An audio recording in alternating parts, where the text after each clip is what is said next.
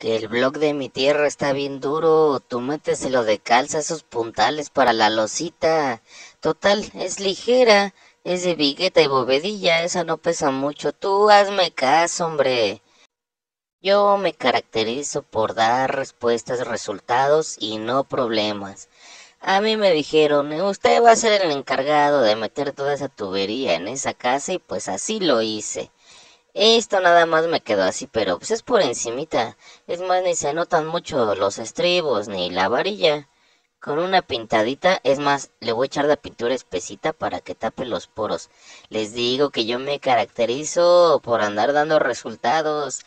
Miren, ay, ni le afecta nada. Con que no se corte la varilla, todo está perfectísimo. No se cortó en este caso, o sea, no hay problema.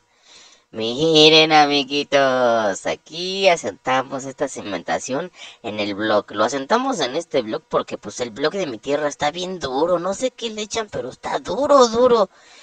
Esto nada más es pues una pequeña rajadita. Yo le puedo echar blanco de España, así espesito. Y además, ahí ver la puerta, lo tapa, no se ve nada. Esta casetita se la voy a hacer a mi suegra en mi casa.